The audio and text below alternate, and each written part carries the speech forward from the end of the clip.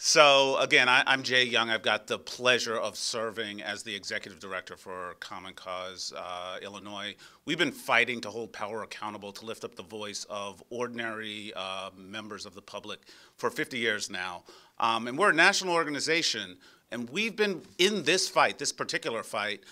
We took it all the way to the Supreme Court last year, coming out of a Republican gerrymander in North Carolina, but that was paired with a Democratic gerrymander that was coming out of Maryland. This is not a question about party politics. This is about power.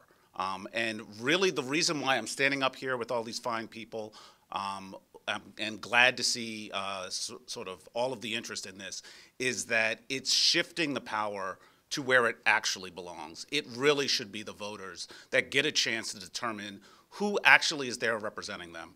I'm really excited to be here, and I'm really further excited, I guess, to say that this current version of this Fair Maps Amendment is much improved. It does a lot to improve equity, transparency, and accountability.